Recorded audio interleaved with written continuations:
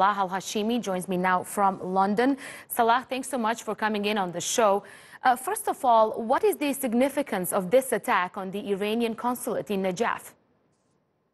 Thank you for having me. It is extremely significant simply because Najaf is not an ordinary city.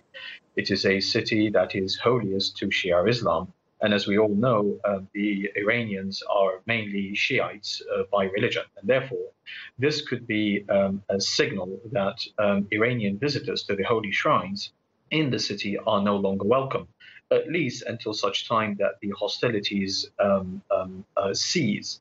I think also what we need to point out is we cannot definitively say that it is the protesters who did this, because the Iraqi government is known to have used, or they have been accused to have used, imposters within the demonstrators, ones who are wearing civilian clothes and who are acting in a very violent manner.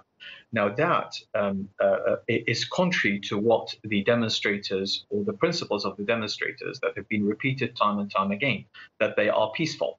And therefore, one cannot conclusively conclude that the demonstrators were responsible for what happened yesterday.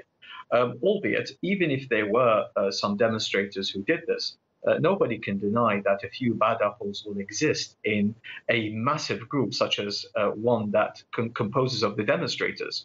And therefore, I don't think one could immediately blame all of the demonstrators for the sad incident that happened yesterday. Salah, where are we heading here? Is this leading to a full-scale sectarian violence in the region? Well, first of all, I don't think it's sectarian because the south of Iraq is mainly Shia populated. And the security forces and the government, it does have a Shia majority. If anything, it could be an ethnic violence between Persian and Arab, because recently the New York Times have revealed that the Iranian government has a great influence and a great interference upon the Iraqi government.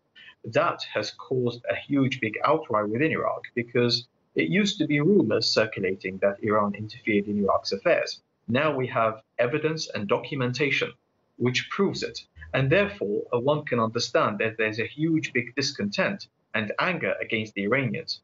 One cannot, of course, condone and accept the burning down of buildings, but one cannot also rule out government involvement. So we are heading towards very dangerous times, I'm afraid. What has the Iranian reaction been? Can we expect them to retaliate? Well, I think there already are. The Iranians have been accused of mobilizing their militias within Iraq to commit acts of violence against the demonstrators. By the way, this is probably what partly caused what happened yesterday, because there are rumors coming out of sporadic Iranian involvement, either directly or indirectly. Directly, i.e. via leaders directing the security forces, or militias who are either armed, funded, or trained by the Iranians, causing some of the violence behind Iraqi security lines.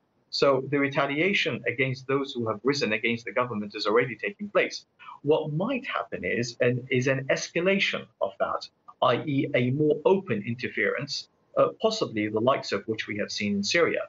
So I don't think the Iranians are quite ashamed of interfering in other states' affairs. They will also claim that it is the Iraqi government, who is democratically elected, has invited them. Nevertheless, they don't consider that the Iraqi people largely have come out into the streets to denounce and withdraw any mandate for this government. And therefore, any decision that this government makes will no longer be recognized by the people, particularly the demonstrators.